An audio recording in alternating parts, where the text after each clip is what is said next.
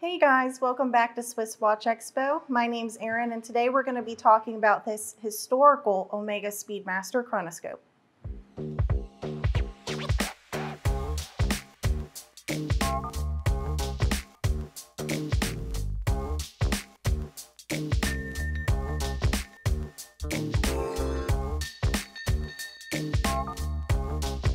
Hey guys, welcome back. As I said before, today we're going to be talking about the Omega Speedmaster chronoscope.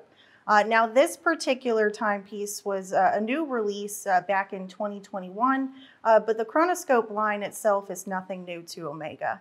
Actually back in 1885, I believe, is when it was first introduced. It was primarily used as a pocket watch for military personnel, as well as field doctors. The cool thing about the chronoscope is not only does it have the tachymeter on the bezel to measure your average speed, but it also has a pulsometer, so you can also measure your average heartbeat.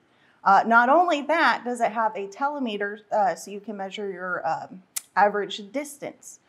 So back during 1880s and the early 1900s, people who, like I said, military personnel, they could precisely time their distance from someone, shooting at them with artillery fire. So I really love the history of this timepiece, but not only that, I really love the case design. So this is actually a 43 millimeter, a little bit larger for Omega, but its case thickness is actually thinner than the traditional Hasselite Speedmaster moon watch. So it wears incredibly nicely on the wrist, beautiful tapering bracelet, and stunning blue dial. So if you think this is going to be the timepiece for you, please give us a call here at Swiss Watch Expo.